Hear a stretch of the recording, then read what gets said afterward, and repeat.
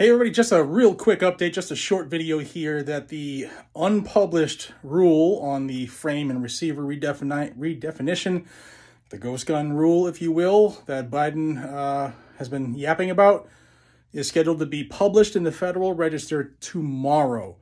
Once it is published, then the countdown starts on the 120 days. It also allows people to sue. So let's see what happens. And thanks to my friends over Firearms Policy Coalition for making me aware that it's scheduled for tomorrow. Y'all support FPC. Link is down below. It's joinfpc.org. Take care.